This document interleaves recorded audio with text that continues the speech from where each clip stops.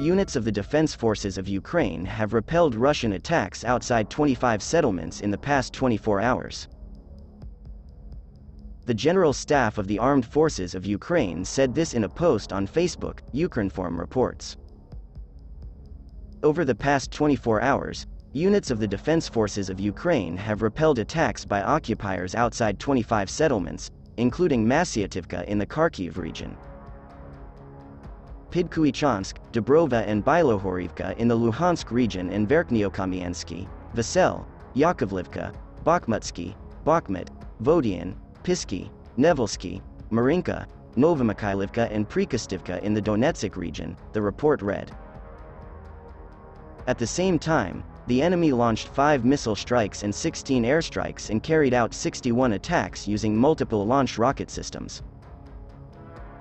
As a result, the civilian infrastructure suffered extensive damage and the civilian population in Kherson, Koshchantanivka and Vovchansk was affected. On December 19, Ukrainian forces struck a Russian military personnel and equipment area near Vasilivka in the Kherson region, destroying 8 pieces of military equipment of various types. Information on casualties is being clarified. Since December 12, the Russian occupation forces have been preparing for the forced evacuation of Ukrainian citizens living in the city of Vasilivka and nearby settlements of the Vasilivka district, Zaporizhzhia region. In the past day, the aircraft of the Defense Forces of Ukraine launched 10 strikes on Russian military personnel and equipment areas and 12 strikes on the positions of the enemy's anti-aircraft missile systems. Units of the missile troops and artillery of the Defense Forces of Ukraine hit the enemy's ammunition depot, 3 command posts and 10 military personnel areas. The relevant statement was made by Sumy Regional Military Administration head Dmytro Shavitsky on Telegram, and Ukrinform correspondent reports. Today Russians have been shelling the Zhinob-Novhorodsky community with mortars. 19 mortar shells exploded within the border areas. No casualties or destructions were reported, Shavitsky wrote.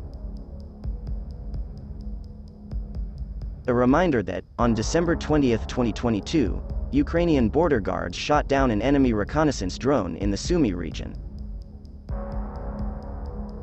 In the conditions when the energy system is hit almost every day, it is simply impossible to make any predictions about the restoration of a stable energy supply. The local authorities should not create inflated expectations. After all, parallel to the attack against our energy industry, Russia is conducting informational and psychological operations in order to sow panic and despair. Prime Minister of Ukraine Denis Shmyhal said at the cabinet's meeting, and Ukrinform correspondent reports. He emphasized that the Ukrainians are warned that electricity may be supplied only a few hours a day. The situation with the energy system can either improve or worsen depending on the intensity and scale of new Russian attacks. Russian terrorists will make every effort to leave Ukrainians without electricity ahead of the new year. It is important for them that Christmas and the New Year in Ukraine be spent in darkness. Therefore, we must get ready for new attacks, Shmyhal added. As reported, on the night of December 19, Russia launched another massive drone attack. The Air Force shot down 30 drones out of 35 launched.